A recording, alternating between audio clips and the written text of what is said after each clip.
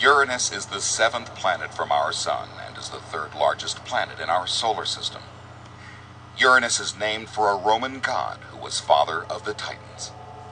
It is also the first planet found with the aid of a telescope. Discovered in 1781 by astronomer William Herschel, Uranus, like Jupiter, Saturn, and Neptune, is one of the giant gas planets with no solid surface. There would be nothing for a spacecraft to land on. The atmosphere of Uranus is very cold, composed of hydrogen and helium, with a small amount of methane, water, and ammonia. And like most of the planets, the air is very poisonous to humans.